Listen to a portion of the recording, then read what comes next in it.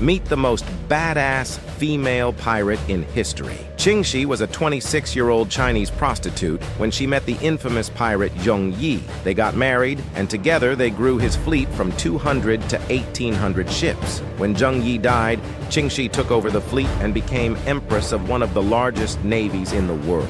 Her fleet thrived due to the introduction of accounting rules, which may sound contradicting considering that they were pirates. Members of her fleet paid taxes and followed strict laws. Loot had to be registered before redistribution, and disobedience meant leaving the fleet without your head. She dominated the South China Sea for years, pillaging on the riches of the Chinese, British, and Portuguese.